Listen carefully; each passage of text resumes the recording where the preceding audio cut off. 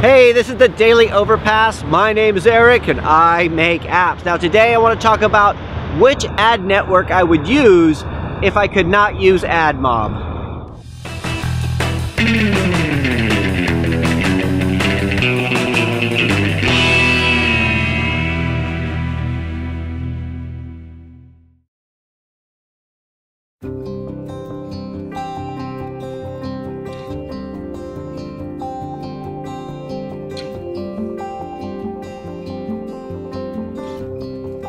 Alright, so today I'm coming to you once again from Goring, which is a beautiful location. I had to stop here again and do a video today, right, just because it's so nice outside and it's nice to be out of the office a little bit. Alright, so today I want to answer a question that came in a few days ago on one of our really old videos. This video was called Why We Use AdMob, and I think it might be like 3 or 4 years old, right, where I talked about why I stick with AdMob and I don't use a lot of the other networks except through mediation, right? And this question comes from Selvi Productivity Apps, right? And it said, "Dear Hi Overpass team, I want to know what's your alternative opinion for AdMob. I mean, the second one in the row. Thanks, Selvi Productivity Apps." Right? So, and I think what that means is when we're not using AdMob, if we didn't have AdMob, which one would we use, right?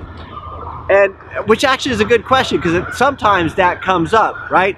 The answer for me is AppLovin. Is for me, if I can't use AdMob, I'll go straight to AppLovin, right? Because that was my go-to, right? And the thing is, the thing that always surprises me about ad networks or making money through apps and everything is you have to try a lot of the different ad networks. See, I've had people who use Chartboost or Facebook Audience Network who swear by it, who say, that's the most money I make, you know, that everything comes through there. I don't know why anybody would use anything else. Whereas I use those and I don't get the same results that they do. So a lot of the times it's a lot of trial and error and experimentation. And this is why ad mediation is good, right? It's good because you don't have to keep, because you can switch it dynamically without having to keep redeploying your application and put all the other SDKs in there.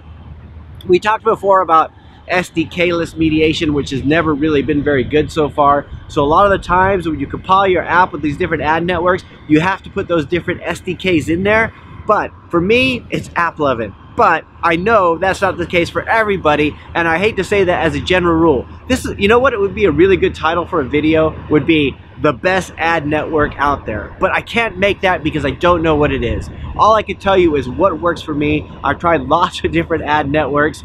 I can't even remember them all now because for like last year I've just been sticking with AdMob, and although it's been kind of up and down, it still seems to be the most consistent to me. Every time I use another ad network, or if I use too many mediation networks at one go, the money gets spread out too far and I just don't get the same kind of results. So my question to you, so like this would be mostly a question for the rest of you. For me, my second choice after AdMob is going to be AppLovin, right? That's just me.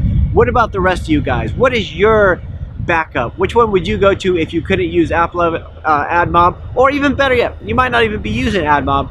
Which one do you find to be the best ad network for you? I mean, in which ones have you tried and which ones do you stick with? So anyway, that's it for today. I hope that helps a little bit, right? But I'm really interested in hearing what you guys have to say. That's it for today. I'll talk to you guys again tomorrow.